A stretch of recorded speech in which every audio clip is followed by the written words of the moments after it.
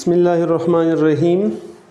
Good evening, dear viewers and listeners. How are you today? Fine, thanks, and you so? Just fine. So, dear viewers and listeners, today we will begin the second last tense, that is past perfect continuous tense. Only one tense remained, and that is the second last tense. So, what's the name of the tense?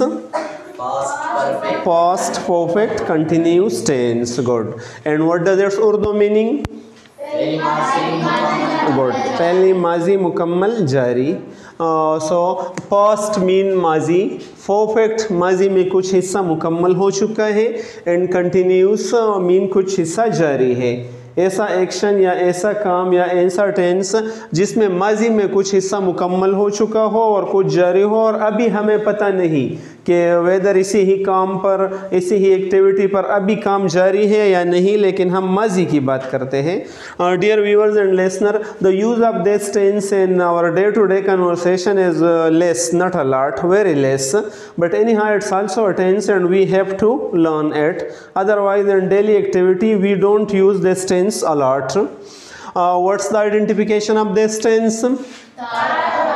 या ती रही थी, ते रहे थे.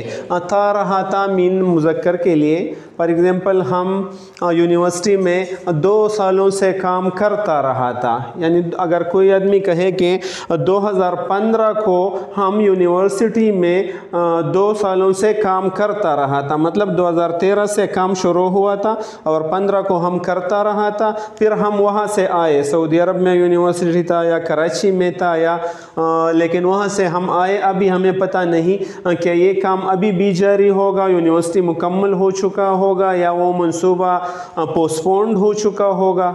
So we don't know about it. लेकिन किसी माजी के किसी ख़ास वक्त में किसी ख़ास टाइम से काम जारी था और कुछ काम हुआ था और कुछ जारी था. तो ऐसे कामों के लिए वी यूज़ दिस टेंस. थी रही थी फीमेल के लिए. फॉर एग्ज़ाम्पल आयशा 2015 को 3 सालों से बीएस करती रही थी.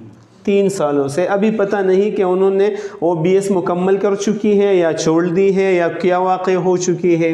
एंड थे रहे थे मीन ऐसे कामों के लिए जो जमा हो और जमा के लिए इस्तेमाल होते हैं. फॉर एग्ज़ाम्पल बिलाल और सलीम 2020 को 5 सालों से इकट्ठे कारोबार करते रहे थे. 5 सालों से 2020 को मतलब 2015 में उन्होंने इकट्ठा कारोबार शुरू किया था और 2020 को उनका कारोबार इकट्ठा था. अभी मैं वहाँ से आया हूँ, पता नहीं कि उनके कारोबार अभी भी मुश्तरक है या वो जुदा हो गए हैं एक दूसरे से कारोबार में. सो ऐसे कामों के लिए we use this tense. So far the use is concerned, so we use this tense for such activity or such action, ऐसे काम के लिए in which some portion is completed, जिसमें कुछ हिस्सा मुकम्मल हो चुका हो, and some continue, और कुछ हिस्से पर काम जारी हो, in progress हो, in a specific time in the past, माजी के किसी ख़ास वक्त में. specific time ख़ास वक्त में, in the past माजी के. Now we are not sure, अब हमें पता नहीं है whether the action is in progress or not, कि वहाँ पर एक्शन काम जारी है या जारी नहीं है, वो मंसूबा मुकम्मल हो चुका है या पोस्टपोन हुआ है, हमें पता नहीं है. Yeah, so we use this tense for such action. And so far the structure or sakht of this tense is concerned, so first of all we use what viewers? Subject, file use करते हैं. Then head, auxiliary verb head होगा चूँकि past perfect है. And then been or been, वो been verb third form है, मुकम्मल हिस्से के लिए इस्तेमाल होता है. And then present participle, good, for past form plus ing, present participle which shows the continuity of the action as well. right? But in the past, had shows that continuity of the action in the past, not in the present. And then rest of the sentence, and then we use what? Since or for, and since we use per point of time, per we use per period of time. We have discussed it in detail in present perfect continuous tense. If you are not clear about the use of since and for, please study the present perfect continuous tense, and then you talk about the time, right. For example 2015 को Bilal university में 2 सालों से पढ़ता रहा था.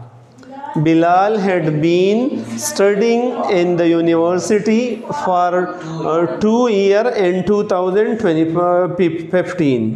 In 2015. या अगर हम कहें कि हम 2012 को 6 सालों से क्रिकेट खेलते रहे थे. We had been playing cricket for 6 years in 2012.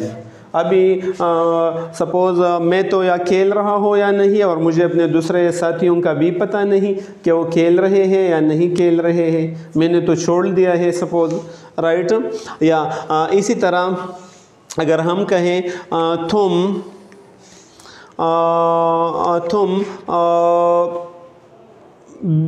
15 दिनों से इंग्लिश लैंग्वेज क्लास लेते रहे थे. You had been taking English language class for 15 days. For 15 days. या अगर हम कहें कि बिलाल 2005 से सऊदी अरब में काम करता रहा था.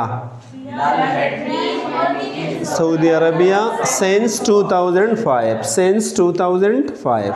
और अगर मनफी स्ट्रक्चर हो ब्रदर एंड सिस्टर्स हो, आफ्टर हेड के बाद फिर क्या लगाएंगे? Not, हेडेंट, right. For example Khalid Saudi अरब में 6 सालों से काम नहीं करता रहा था, वो 3 सालों से काम करता रहा था. Khalid hadn't been working in Saudi Arabia for 6 years. He had been working in Saudi Arabia for 2 years, for 3 years, right? तो इसी तरह मनफी जुमले आप ऐसे ही लगाएंगे. इसी तरह अगर हम कहें कि तुम 5 सालों से मुतालिया नहीं करते रहे थे. You hadn't been studying Quran for 5 years. या इसी तरह अगर हम कहें कि वो एक हफ्ते से कपड़े नहीं धोती रही थी. She hadn't been washing the clothes for 1 week. Right. और अगर इंट्रोगेटिव स्ट्रक्चर हो डियर व्यूअर्स, सो हेड फ़िक्रे के शुरू में होगा, फिर सब्जेक्ट, फिर Ben, and then verb past form ING, and then rest of the sentence, फिर sense of for, and then time, and then question sentence है, so sine of interrogation will be at the end of the sentence. For example क्या तुम्हारा वालिद Saudi अरब में 5 सालों से काम करता रहा था? Good. Had your father been working in Saudi Arabia for 5 years? Yes, he had, or no, he hadn't. He had been working in Saudi Arabia for 20 years. Right? Similarly, क्या अली 2015 से दुकान चलाता रहा था? Had Ali been running a shop since 2015? Yes, he had. या no, he hadn't. He had been running the shop since 2012. Okay. And अगर मनफी सवालिया जुमला हो, सो hadn't फ़िक्रे के शुरू में लगाएंगे, फिर सब्जेक्ट होगा, फिर Ben, verb past form ING plus rest of the sentence plus sense of for और टाइम, राइट. फॉर एग्जांपल क्या तुम 7 सालों से मदरसा में नहीं पढ़ते रहे थे? Hadn't you been studying at madrasa for 7 years? इन 2020 में आप 7 सालों से नहीं पढ़ते रहे थे? सो येस आई हैड या नो आई हैडंट। हाँ मैं पढ़ता रहा था या नहीं मैं नहीं पढ़ता रहा था। इसी तरह क्या तुम क्या अगर हम कहें या क्या बिलाल 5 सालों से कारोबार नहीं करता रहा था? Hadn't Bilal been doing business for 5 years in 2015? Yes he had या no he hadn't। और अगर WH क्वेश्चन हो ब्रदर तो यही स्ट्रक्चर होगा, लेकिन सिर्फ WH फ़िक्रे के शुरू में आप लगाएंगे और यही स्ट्रक्चर होंगे। फॉर एग्ज़ाम्पल वो यूनिवर्सिटी पर 2 सालों से क्यों काम करते रहे थे? Why had they been working at the university for 2 years in 2015? और जो भी साल आप कहें सो वाई क्यों कर रहे थे? सो to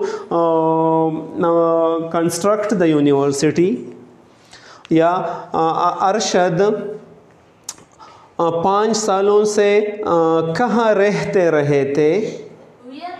Where had Arshad been living for 5 years? So he had been living in Peshawar. He had been living in Lahore. Now we are not sure where he is living, but in 2015 when we were there in Peshawar, so Arshad had been living there for 5 years, right? Yeah. इसी तरह अगर हम कहें कि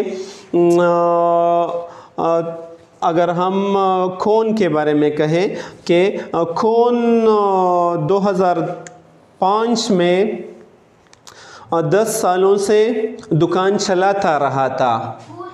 Who had been running a shop in 2015 for 5 years? So Bilal had been running a shop in 2015 for 5 years. Right जब who के बारे में क्वेश्चन होता है तो मतलब ये है कि सब्जेक्ट मालूम नहीं है। सो हु हैड बीन फिर सब्जेक्ट शुरू में नहीं इस्तेमाल होगा। I hope brother you will have learned this tense. As I told you earlier that the use of this tense is commonly not very common one, but anyhow we should try to learn that. For example अगर कोई हमें कहे कि इसका अंग्रेज़ी में तर्जुमा कर लो कि मैं 5 सालों से सऊदी अरब में काम करता रहा था, तो अगर वैसे ही हम इस जुमले को देख लो तो इसका तर्जुमा बहुत मुश्किल होता है कि मैं 2005 से सऊदी अरब में काम करता रहा था। It seems a little bit difficult to translate it into English, but if we know that करता रहा था it is past perfect tense है, and then we think that in past perfect had been plus verb past form ing is usually used, so then it become very much easy for us to translate it into English. For example हम 5 सालों से या मैं 5 सालों से Saudi अरब में काम करता रहा था। So I had been working in Saudi Arabia for 5 years. Yeah, I had been working in Saudi Arabia since 2016. Clear? So इसी ही वजह से हमें ये याद करनी चाहिए। Thank you so much for watching the video. Try to share the video with your near and dear ones. Thank you.